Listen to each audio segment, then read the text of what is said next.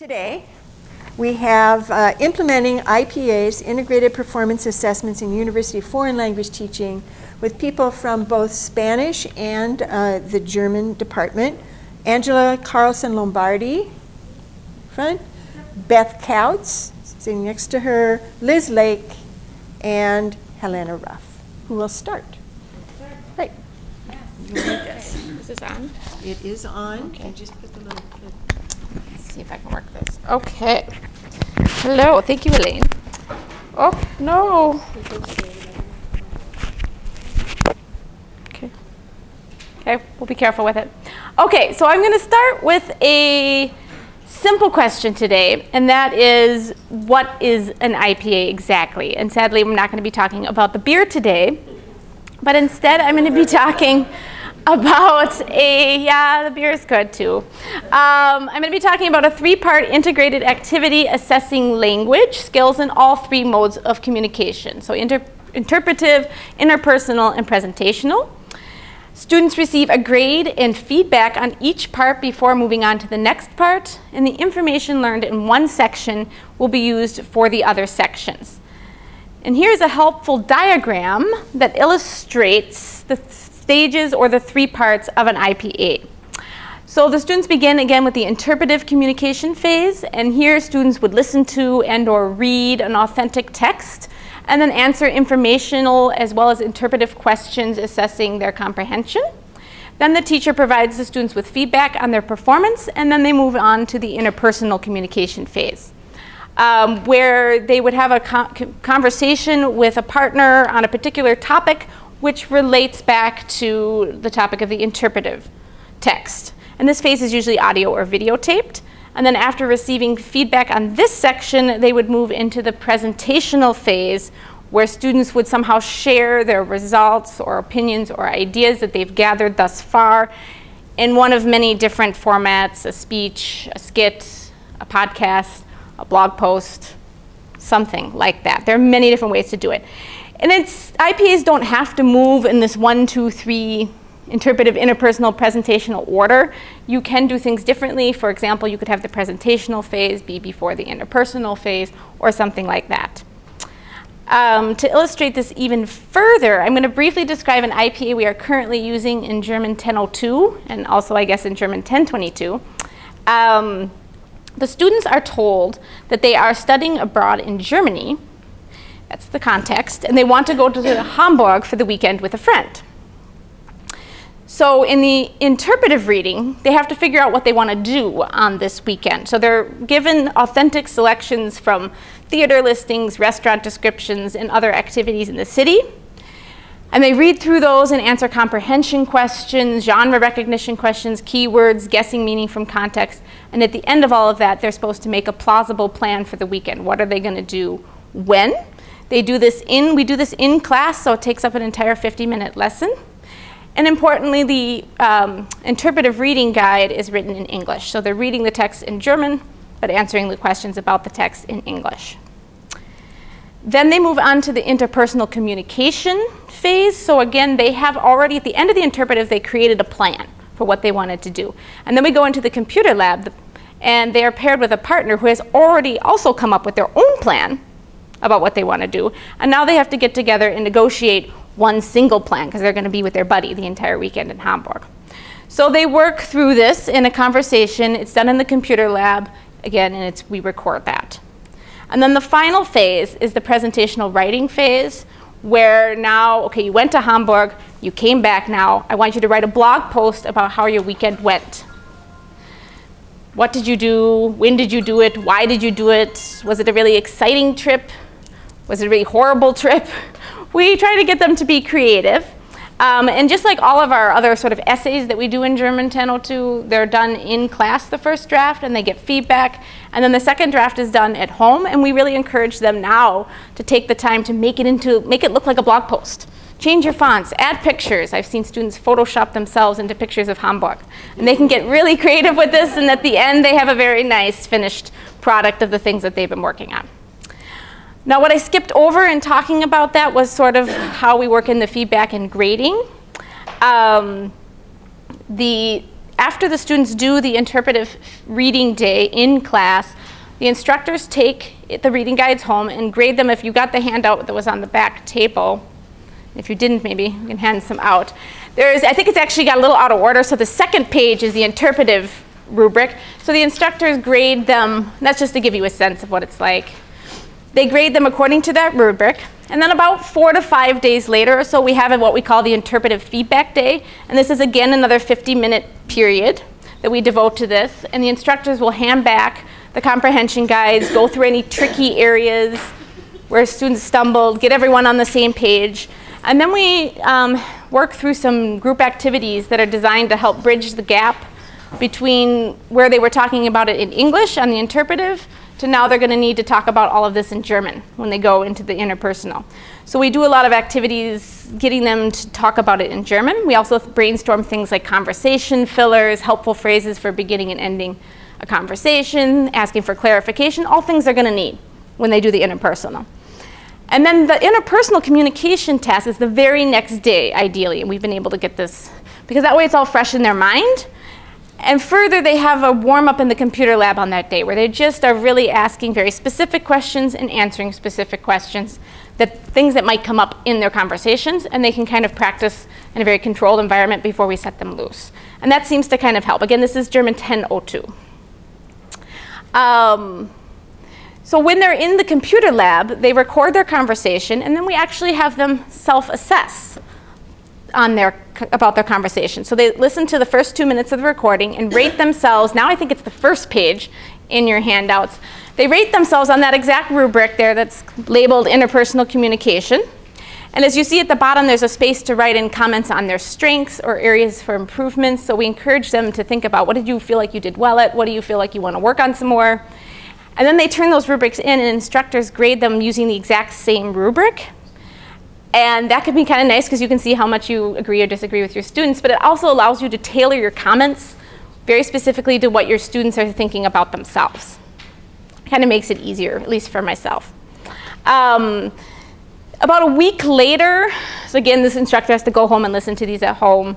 About a week later, then they hand that back and usually just discuss some general tendencies that they noted in all of the conversations. Point out that students are going to be at varying levels, and that's okay. And then talk a little bit, again, this is 1002, so we talk a little bit about expectations for the second year. What does it mean to be an intermediate speaker? What are you shooting for? And then that's usually when we hand out the presentational writing test, that third and final part, and maybe work a little bit on focus on form activities with reviewing the past tense. Because up to now it's been in present tense. Now they got to take it to the past tense. And so just looking overall, in German, the rubrics that we use, and the last rubric you have is the one for the essay. It looks a little different. The other rubrics were taken and have been tweaked from the IPA, the actual IPA handbook. The final rubric is a little different because it's based on something we've been using for essays for a while.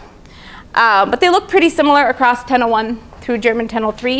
In 1001 and 1002 and 1022, we just have one IPA per semester. It's roughly 20 to 25% of the grade. And in German 1003, which Beth will talk a little bit more about in a minute, they have 2 IPAs that are for a total of 50% of the grade. So another thing to think about is then, why would we choose a weekend in Hamburg? How did we come to pick this content? And originally, it actually came from an idea that I had from Francis Mato Schultz in Spanish 1022. And then it also really fit very well with a specific topic of a chapter that we're doing, which is the topic of the chapter is, what can one do in a city? And so it uses a lot of the vocabulary and structures that they have just been learning. We have it timed so it starts sort of towards the end of that chapter. It reviews a lot of the vocabulary they just learned, plus reviews old vocabulary with time phrases, food. It requires students to use two-way prepositions that take 2 different cases to talk about going to a place or being at a place. They just learned this. It requires them to order their time, manner, and place phrases, which is done differently than in English, something else they've just been learning. And then they have to put it all together with stuff they've learned in the past, modal verbs, past tense, subordinating conjunctions, all of that. So they use a lot of what they've learned up to that point. It's also extremely important, though, to have a cultural piece, and I feel like our first 2 versions of this IPA didn't quite have that strongly enough. So this semester, we added a little bit more about what, we had activities that some were open on Sundays, most were not open on Sunday. And then we could talk about, well, why are so many things closed on Sundays? Because, of course, that's a little bit different in Germany than it is here. So that you have to work in the cultural somewhere. And I also would encourage you to think about the entire curriculum and what tasks they're doing on this IPA and how that relates to other tasks they're doing on other IPAs. For example, in 1001, they do a presentational speaking task, and in 1002, they do a presentational writing task. So they're getting a little bit of different things. And finally, you have this beautiful IPA. Well, now you got to get your students excited about it. And that was something we were also sort of struggling with. So this semester, we kind of went on the day when I hand out the overview and I talk to them like I just talked to you about what we're going to be doing, how this is going to work. Then I go a little bit into, but okay, why can't I just take another test? Why do we have to do this thing? And so I talk a little bit about the differences between a fill-in-the-blank test and an IPA, where a fill-in-the-blank test measures discrete, explicit knowledge about vocabulary, grammar, and culture, tests basic reading and listening comprehension. You study a bunch the night before, cram it all in there, and then hopefully you remember it, but maybe you forget some of it. Whereas an IPA is a little different. It takes a snapshot of your performance in this language at this point in time. It asks what you can do with the language in a real-world situation. And sure, you can prepare by reviewing some vocabulary, some structures, but there's not that cramming that you have otherwise. And then I like to compare it to an analogy to think about driving. So in driving, if you're going to get a license, you have to take a driver's written test, which tests your explicit knowledge about the laws and rules of driving a car. But it doesn't say anything about how you drive the car out in the real world. And then you take a driving test, which looks at your performance as a driver, but only indirectly assesses your knowledge of rules and laws. And in order to get that license, you have to pass both of these tests. It's not going to happen. And in a language, it's sort of similar. You want to be able to do both. You want to have solid, explicit knowledge about the language and good performance in the real world. But of course, some people are going to be more skilled in one area than in other areas, just as they would be in driving. Some people, we all know drivers who know all the rules, but are actually pretty horrible drivers. And we also all know the rule that we're supposed to come to a full, complete stop at a stop sign. But do you all do it every single time? Probably not. So ideally, you want to have sufficient skills in both areas, but you might be better in one area than the other, and that's okay. And then finally, we had gotten a lot of feedback and complaints from the students. Well, this takes like 2 weeks, and what am I actually learning? I'm not learning anything by doing this. Well, so we said, okay, yes, you are learning things. It's more practice with the things that we are learning. And at this point is when I go through, like I just went through with you very explicitly, this is the things, these are the vocabulary, these are the structures you're going to be using that you're going to be reviewing. This is all stuff you've learned. You need to practice more with those. This is putting it all together now, not just, here's modal verbs, and here's this. Now you put it all together. That's a challenging task. So you are learning how to do that. But then we also have to remind them it is an assessment, and so it should be taken seriously, because again, it's worth 20 to 25% of their grade. And sometimes they need that reminder as well. Okay, and with that, I'm going to turn it over to my colleague, Beth Kautz, who will take it from here. Thank you.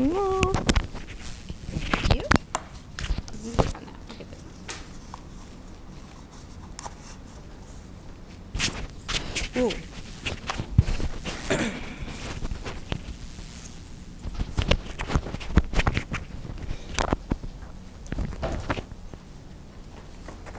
All right. So I am the coordinator, and I teach for German 1003.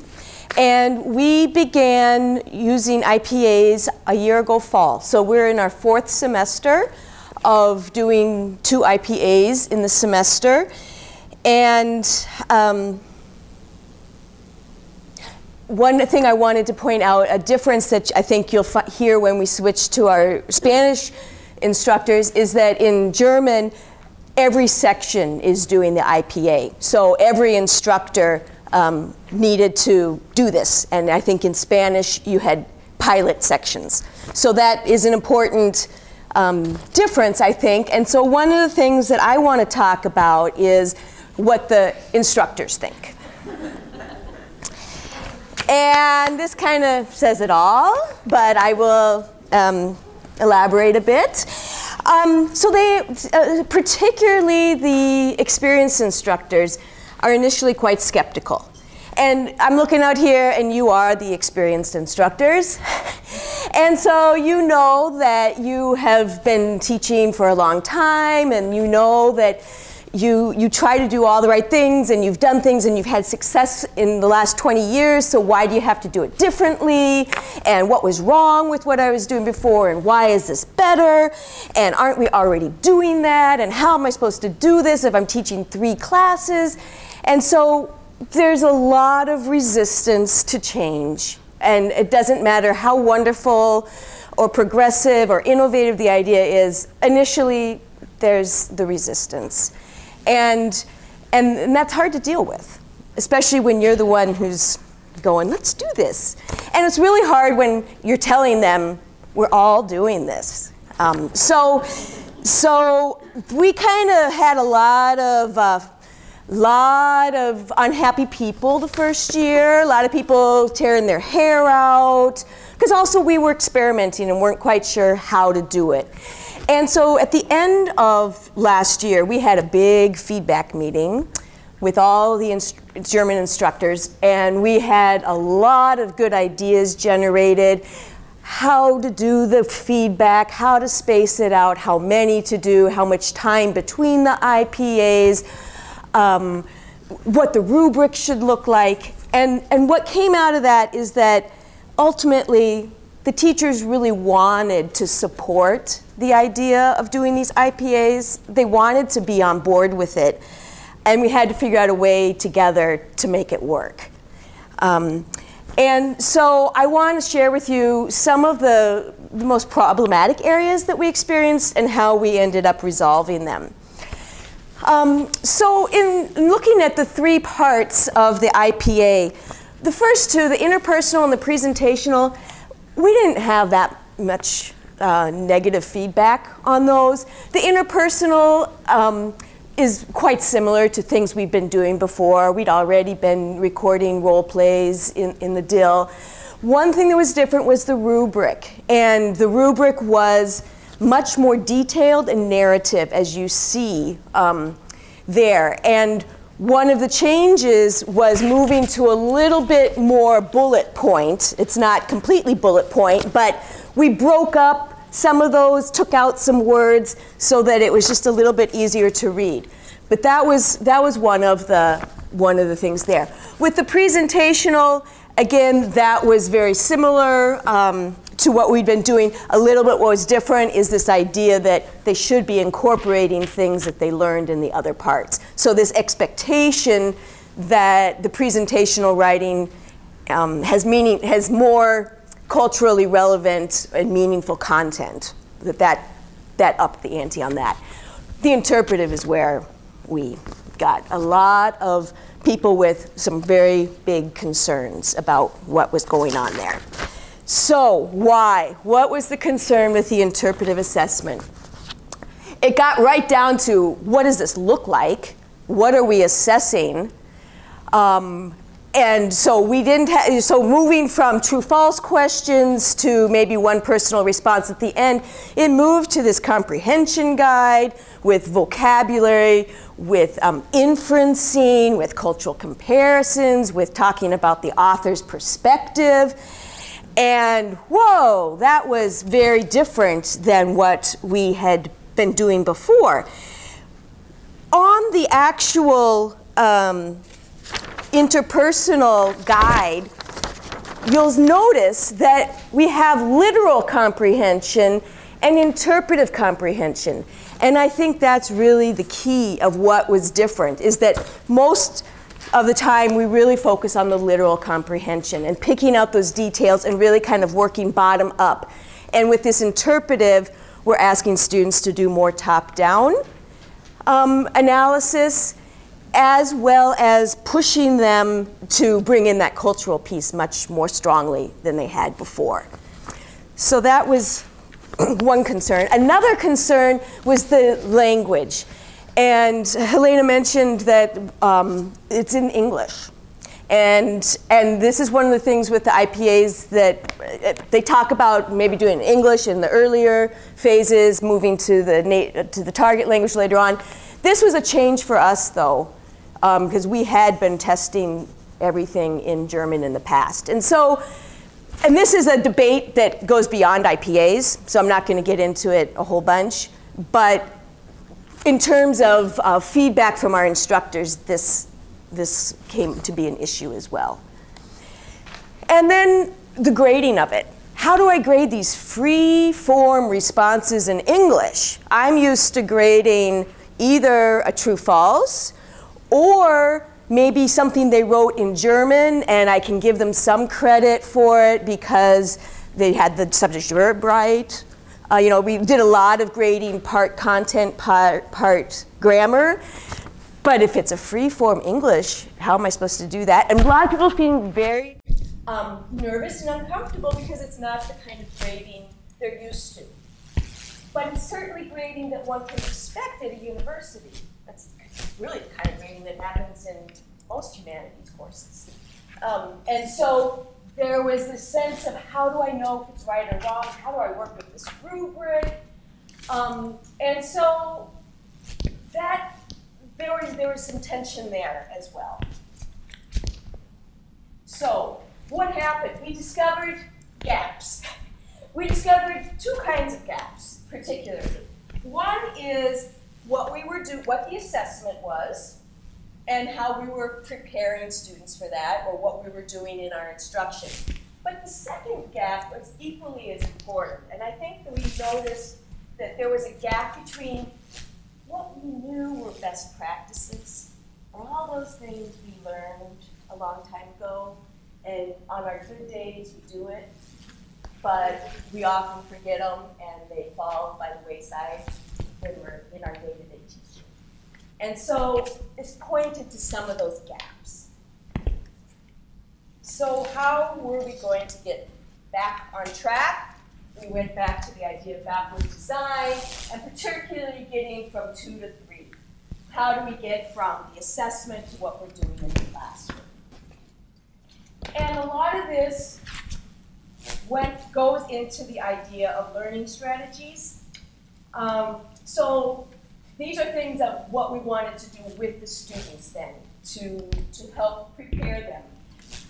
Going back to pre-reading strategies. Identifying, skimming and scanning, identifying the genre. Who wrote this article? Who might the intended audience be? Why might this person have written this article? Those are the good days, you know, but many times we get down to what time does the movie start? And that's where we end up focusing. So thinking back to what are those pre-reading. And so in our existing materials, adding some of those questions back in, or if they aren't there in the book to begin with, adding them in. So adding to existing text. Another thing is in the post-reading, pushing more towards that critical thinking, moving beyond the very personal response so that we can begin to hypothesize, generalize about the culture, and get into more comparisons. In 1001, Helena took it in a little bit different direction, where they actually have dedicated days in the syllabus for what they're calling focus strategy projects. And so there'll be a day when they're really working on reading strategies. And so they'll have 4 texts, and they do very concentrated practice with the types of activities they would be doing on the IPA. So let's try to find the supporting details. Let's look for those keywords. And so it's really teaching them to do that. And that's really great at the 1001 level. We're hoping then by the time we get up to 1003, when we invoke those ideas, they remember them. But we have to invoke them. That's part of the issue. We have to keep bringing it to the students. And finally,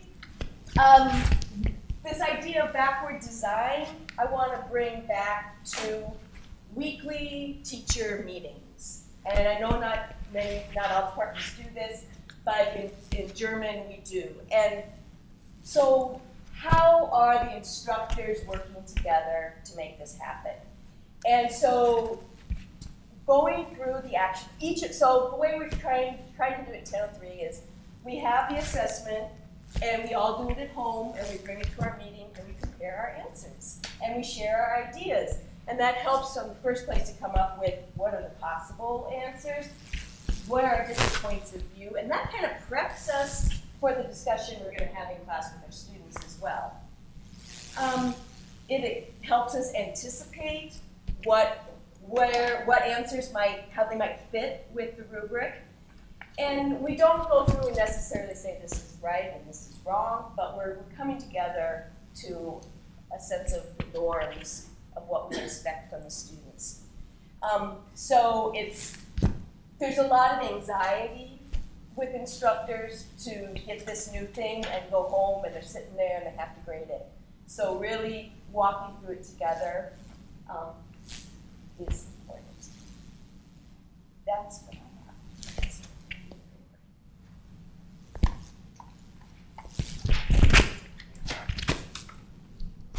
Yeah. Then you got this guy. Clip is gone.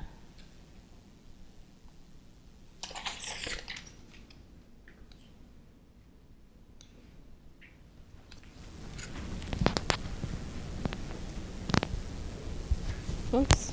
Let's see, is that okay? Hi, I'm Liz Lake, and I'm going to talk about our IPA pilot in Spanish 1003. We did a green project. And the photograph you see here is a picture of the Madrid-Rio park system in Madrid, Spain, and it looms large in our IPA.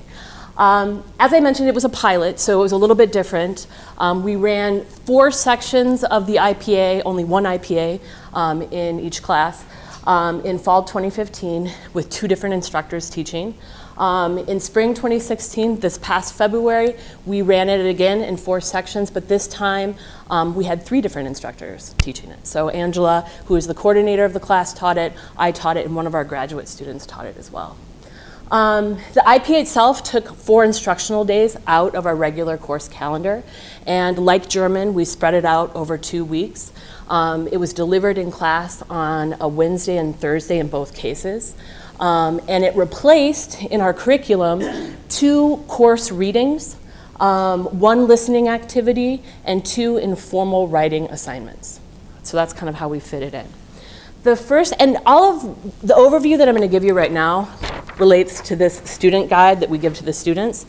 And after I've gone over our IPA, I'm also going to talk about a survey that we administered to the students to get their feedback of their impression of the IPA. So first we'll talk about the IPA itself. We started with some warm-up activities, and in the warm-up activities, the day before the interpretive mode started, the students watched a video about the Madrid-Rio project on Moodle. And then they took a short quiz. And the purpose of the video was to get the students to wrap their minds around the scope of this green project, because it is enormous. And we wanted them to have an idea of what that project was like before they read about it. Second, it also previewed a lot of the vocabulary that they were going to see in the reading the following day. So for you guys to wrap your minds around the project, I have a before and after picture. Basically, a highway ran along the Rio Manzanares, which basically bisects Madrid, and it cut off the 2 sides of the city. And so this project submerged the highway underground, put it in tunnels, and reclaimed the surfaces along the banks of the river as park system. Okay, so it's a huge idea. We wanted to make sure they got that when they were looking at the brochure they read about it. Okay, day 1 is the interpretive mode. It took a 50-minute class period. The students read a brochure, and actually I have some if you want to take a look at it, a brochure about Madrid-Rio. And this comes from the municipality's website, so it's an actual brochure, authentic text. Students complete the comprehension guide, and unlike our friends in German, we have questions both in English and Spanish. So students are answering questions about main ideas, they're making inferences. I think the inferences they did in Spanish, author's perspective, the things you typically see on a comprehension guide. In terms of the feedback loop, the first time that we did this, Angela, because she taught 3 sections with the IPA, encountered the difficulty of maintaining that feedback loop and getting those comprehension guides back to the students before they started interpersonal mode. So Mandy had a great idea. Why not take some of the day where you would begin the interpersonal mode and go over those comprehension guides together and have the students grade them.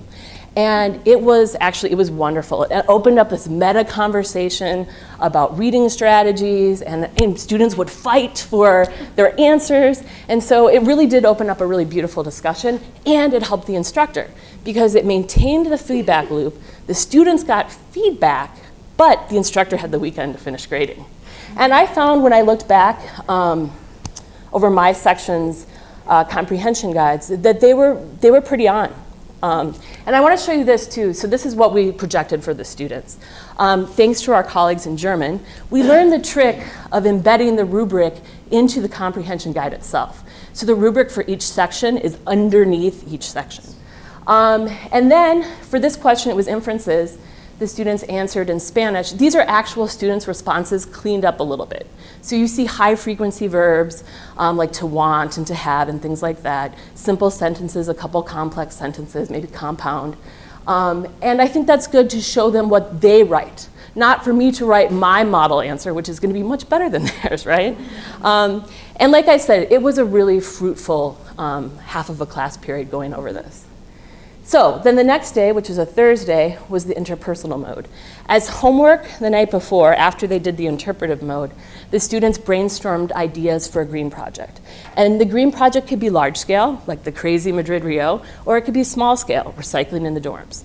And they had to come up with ideas and bring those ideas to class on Thursday. We went to the Dill Lab, and they recorded an 8-minute conversation where they shared their ideas and negotiated which one they wanted to work on to create a presentation or a poster session. At the end of recording, students had the opportunity to listen to themselves again. So you have that self-assessment going on.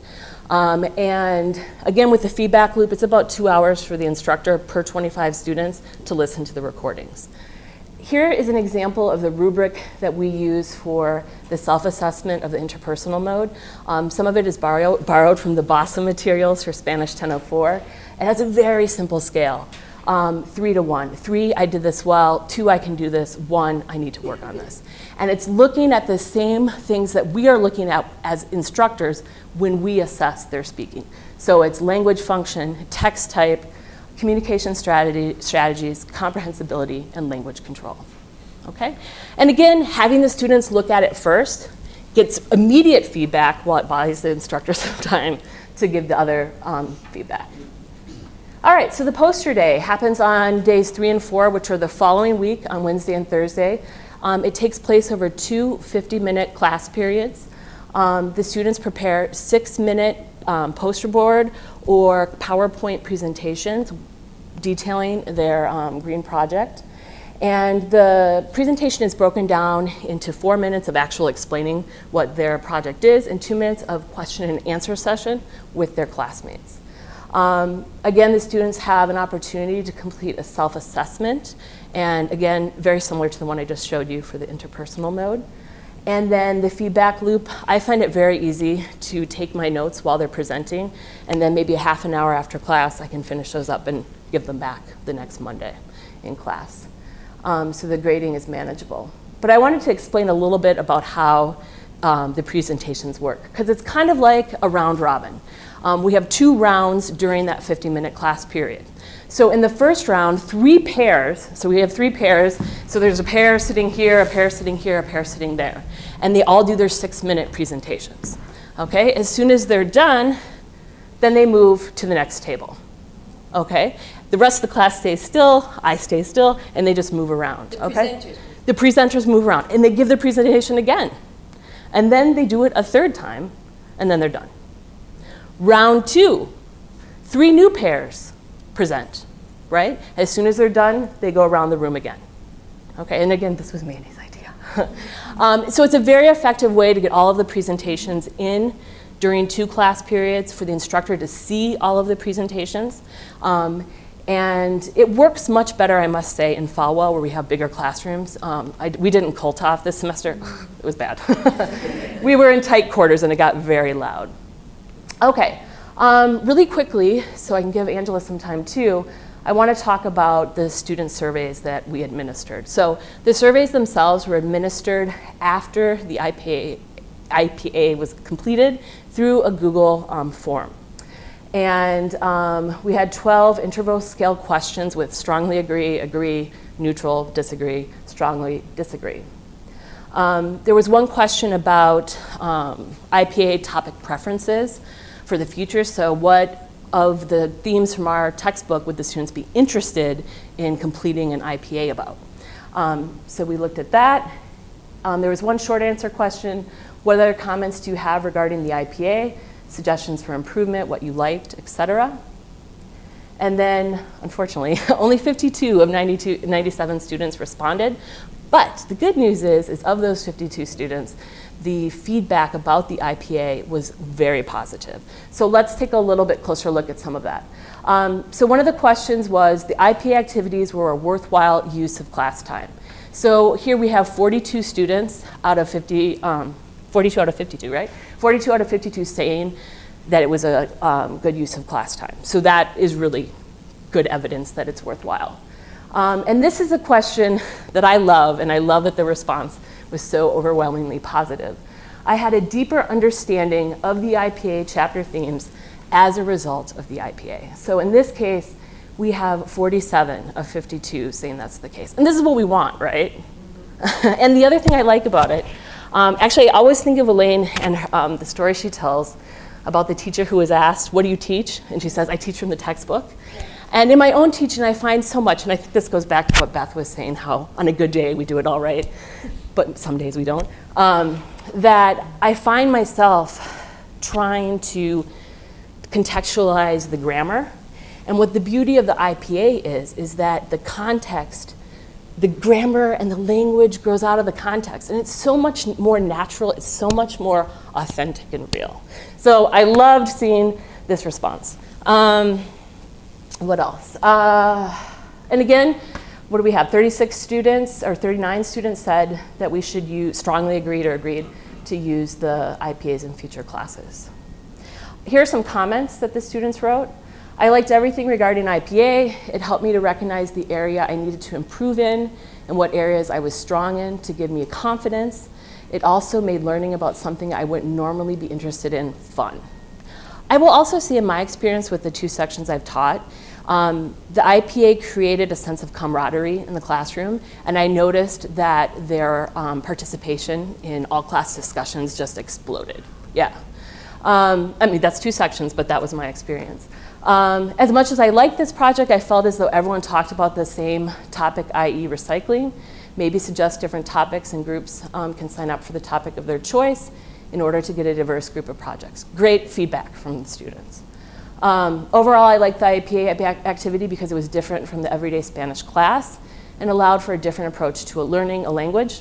Smart, insightful student, which I think is very important. And then I thought the entire project as a whole was very fun and interesting. Okay, so we got some really good feedback. I think it shows us that this is really a worthwhile endeavor to see how we can incorporate it into the classes. And I think from there, I'll let Angela take over. Sure. For a few minutes, if you want to have questions. Oh, I have to give you this too. Yeah.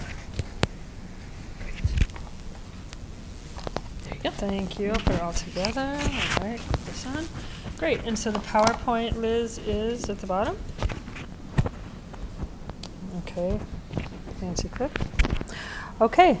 The PowerPoint is here. This is Carla presentation. Is this yours, Liz? This one right here? Oh. Yeah, I'm just wondering which one it is. Okay. Great.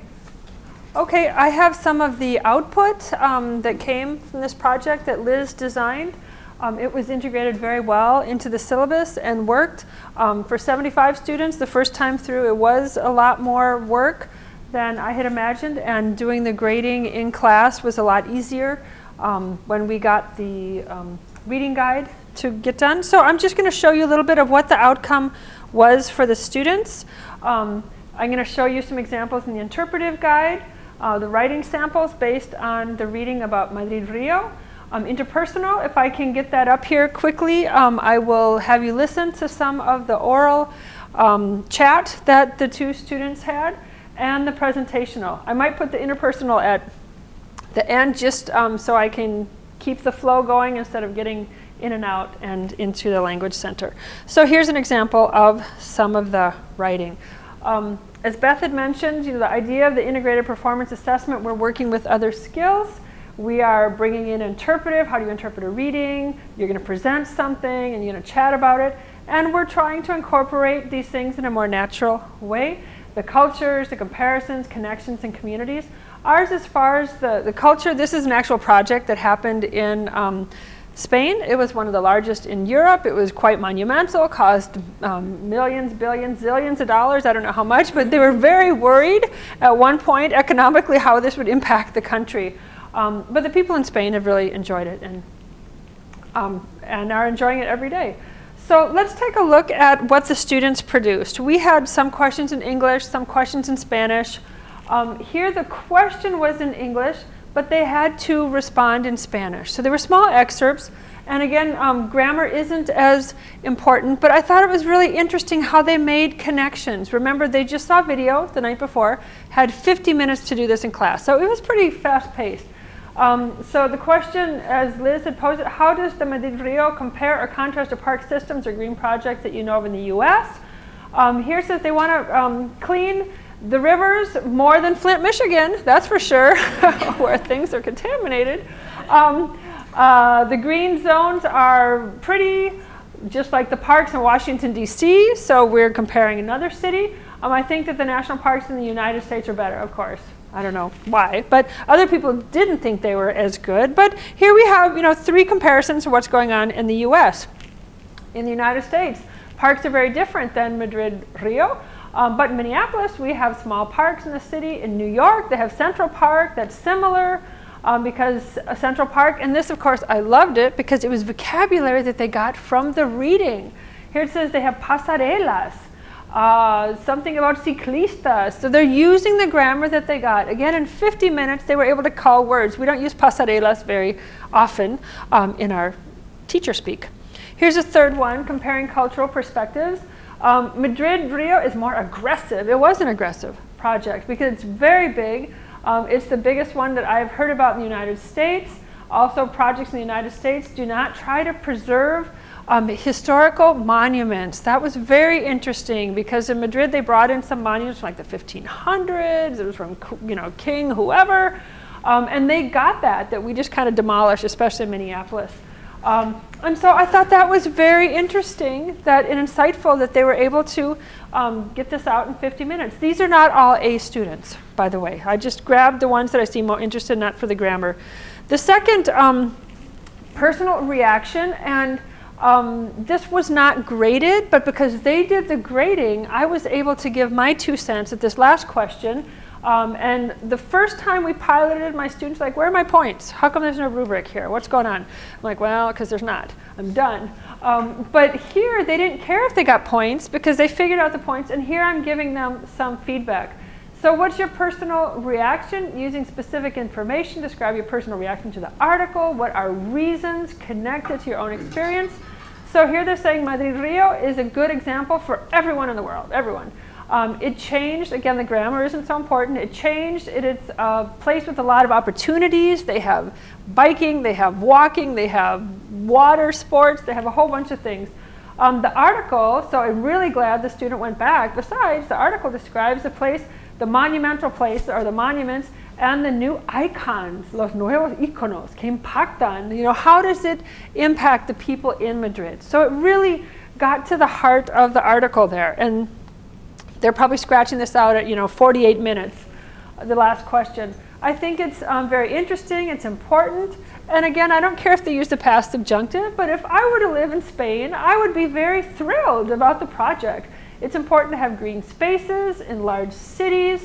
And then the person goes back, well, where I used to live when I was a child, I'm like, wow, this is really advanced thinking, not just the grammar.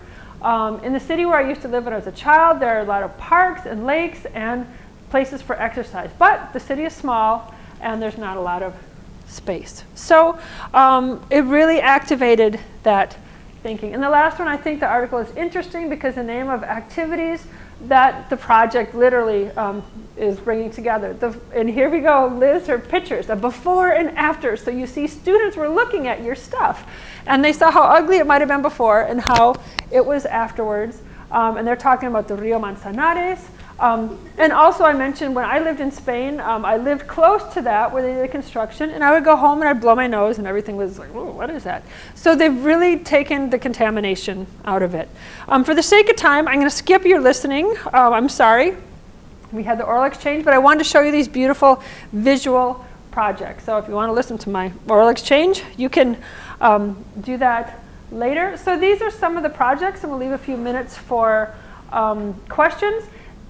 I cleaned up a little bit of the grammar. So Clean the Mississippi, the Urban Project, Clean the Water, Geothermal Energy, Flower Power, and Small Gardens. This is one about cleaning the Mississippi, talking about problems, what's going on today, what's going to happen in the future. And I was extremely impressed with how the students used the future tense. I only took pictures of the handmade stuff. I didn't really, not that I didn't care about the PowerPoints, but I thought these students deserved my extra input because they went above and beyond, drawing and pasting and putting stuff together. This is the Urban Project, and again, those letters are all hand cut out. What's the description of their project, the green aspects and the effects? What I liked about this, besides it was visually interesting, is it didn't have a lot of text, so they couldn't just read from it. They had to maybe look at the bullet points and extrapolate, which they did well. Limpia la agua. This is a very common grammar mistake, but it's okay. I'm not going to be concerned that they put la agua instead of el agua.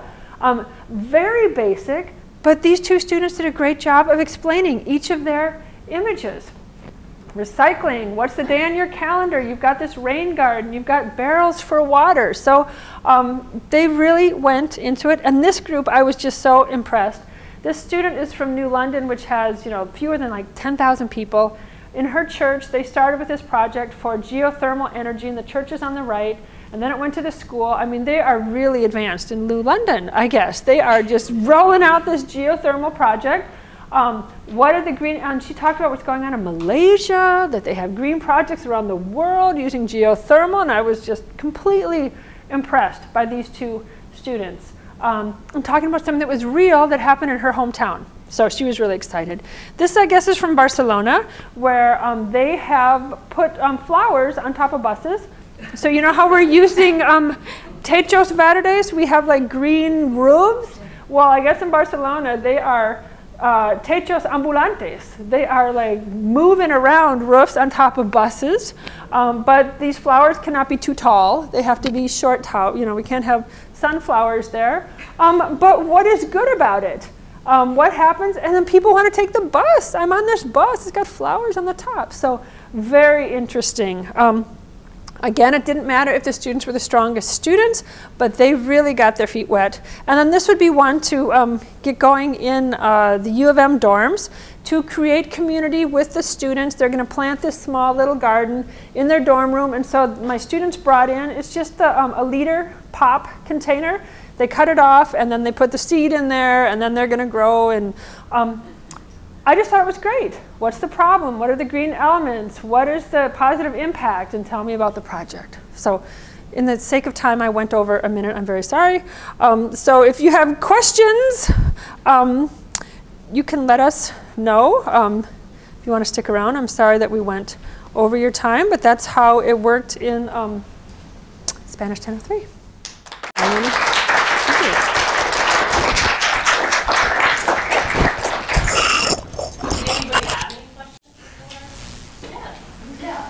So when you implemented the IPAs, did you make any changes in your conventional assessments? Or did you have exams? Or? No, we did not in 1003 just because it was a pilot, but German. Yeah. You guys did. Yeah. We have, in addition to the IPAs, we have a grammar and vocab quiz for each chapter. But I'm not assessing reading on any test. The way you maintain the grammar and vocabulary part as previously. We still are keeping reading listening, even with one IPA. We still do a little reading and listening on each grammar and vocab test as well. But I might change that. We did change So I can use Spanish, we talked about having to cut stuff out to fit the IPA, and we did cut out certain, like, we did two essays, how we did two essays, other things that we cut out to make it fit into not being fun. So not so much in the tests themselves, but in other things we were doing. And some of them, like you said, Beth, some of the things we were doing were very similar, so we just kind of folded them together into the IPA, and then didn't have it as a standalone anymore. I'll pick up on that and ask, have you guys tracked anybody to see about LPE performance? Are you prepared to say there's any back there? I think it would just be starting now. Yeah. Because there's so much more that goes into it for 1004. Right. So It'd be interesting to see if you are seeing these kind of from your pilot comprehension, should be on